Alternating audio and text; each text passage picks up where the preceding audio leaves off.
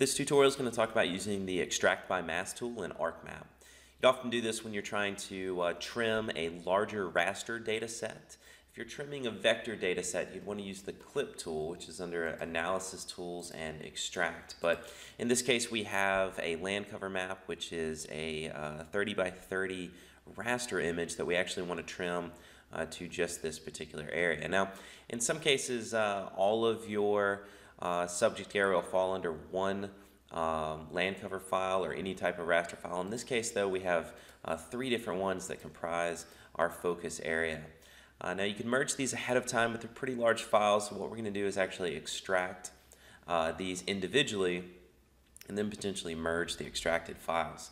To extract these, though, what we're going to do is go to our Spatial Analyst tools and go to Extraction and Extract by Mask. And we always want to make sure that our extensions are all checked so that we can run our ArcToolbox tools. We're going to click this right here. Our input raster is going to be one of our layer ones. We're going to use this first one. And our mask data is going to be the focus counties right here. Now, by default, it's going to send it to our default geo database. We want to change that, and we're going to change it to our Lone Oak geo database and call this, we'll call it LC_1 for land cover 1. We'll go ahead and say save and OK.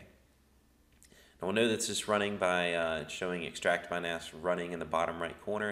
It does it relatively quick. We'll notice that LC_1 pops up, and if I turn off our top land cover, we'll notice that it's trimmed it by this. Now, we might continue to do that for more counties. You can do this just to manage your data. One really nice thing, though, is that you can go to the attribute table. You can actually see the count of each thing that you have in your clipped area. So for open water, we have this many pixels. If you were to tally up all the pixels and then divide just this particular area by the total, you could get the percent of open water. So there's some strategic analysis things that you can do when you just extract by mask and trim it down to just your subject area.